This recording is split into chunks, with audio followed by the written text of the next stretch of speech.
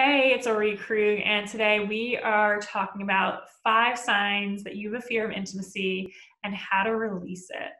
So, number one is you question or reject your partner's acts of love. So, maybe they give you a compliment and you're like, thanks. You're not sure how to respond. You get in your head and you're like, what do they mean? Are they really trying to say something else? Are they actually judging me? And you can't take it in. Or maybe they give you a gift and there's something suspicious, or you question an ulterior motive going on. Or they do something nice for you and you feel like you have to reciprocate equally or even bigger. And you get stuck on that. Instead of being able to take all of these things in, you push it away from you. Number two is that there's a lack of physical affection in your relationship.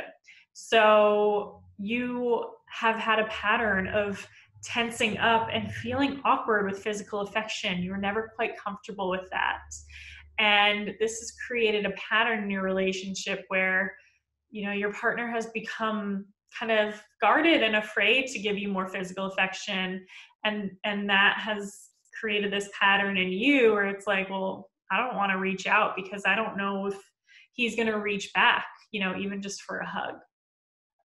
Number three is that you get defensive when your partner expresses their needs to you. So maybe they're asking you to pay attention to them more, to to plan some dates or whatever. So they have a request for you that's basically asking more from you, right? We do this a lot, this is so normal for relationships. But when your partner does it to you, you get defensive. You automatically think, there's something wrong with you, or that they're not happy, and are they going to leave? Are they unhappy with me? And am I not good enough? And this is a defense mechanism for actually taking in their needs and listening and being able to stay connected and present in the conversation and follow through with what they're asking of you, or at least communicating what you can and can't do.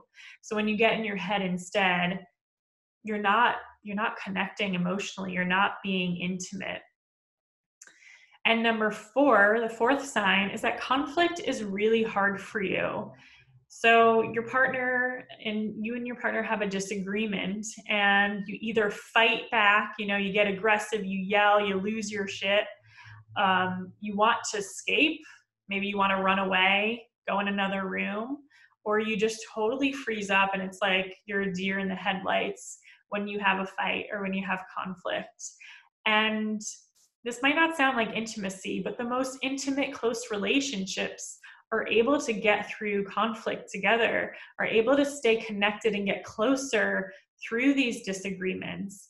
And when your nervous system is reacting in a survival response to this conflict, you're showing that you're not comfortable with this level of intimacy.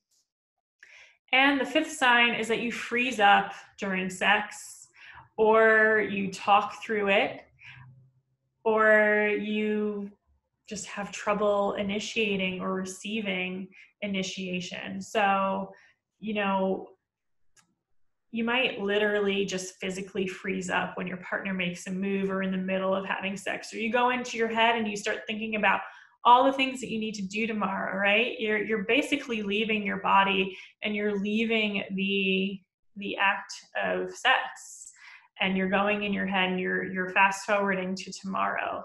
The level of sexual intimacy is so uncomfortable for you that instead of being able to be there, you're talking up a storm, and you're not able to stare into your partner's eyes and really enjoy the moment, and you need some sort of distraction from it. So these are the 5 biggest signs that you have a fear of intimacy.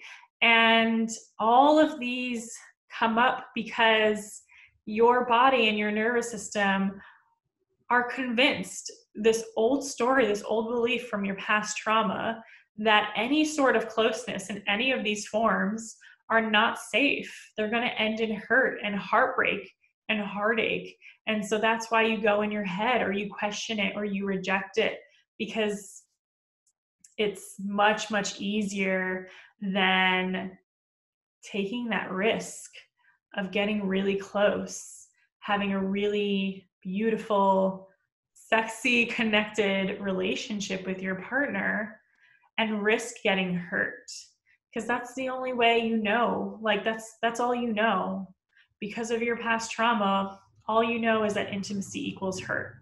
So you have to rewire your nervous system so that you can release that trauma and release that old story that if I get close to my love, my heart's just gonna break. And and even as you release that old story, you have to change the ways that you've been behaving all this time, right? You have to change your ability to communicate during conflict, to reach out for affection, to let it in. All of these are behaviors now that you've also embedded and ingrained in your physical body. So you also have to change that. And the more that you change it and experience being present and connected during any one of these situations, the more your body and your nervous system get comfortable with like, oh yeah, this is okay. This is safe. This is actually really, this is really amazing and gratifying. And it's not at all like the way that I used to try to get close to somebody and, shit hit the fan. So if you want to learn how you can rewire your nervous system, break old behavior patterns, and learn new patterns that will bring you closer to your partner and actually let in that love, let in that intimacy, then sign up for my free training. You can click above, below, or to the side, depending on where you're watching. There's a link to sign up for my training. And in it, you will learn faster, deeper, and more effective than years of talk therapy has helped most people who are still holding onto old trauma.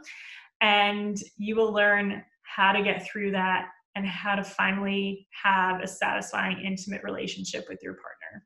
So I will see you at the training. And until next time, you deserve to be able to let love in and have an intimate relationship. Bye.